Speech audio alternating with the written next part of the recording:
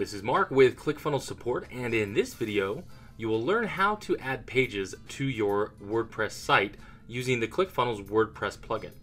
So you're going to go over here to the ClickFunnels menu on the left hand side of your WordPress dashboard, and you can click on Add New. From here you can select the funnel that you want to add. I'll go ahead and select this funnel, and then you can choose the page. You'll notice this is the only page that shows up because the other pages in this funnel are order pages, and order pages and membership pages are not supported in the plugin.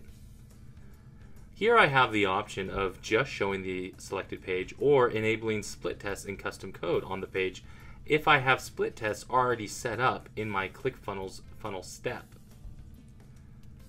You can make sure your metadata is up to date, and you can override the metadata here in the page settings. You can give your page a custom URL and then click Publish Page.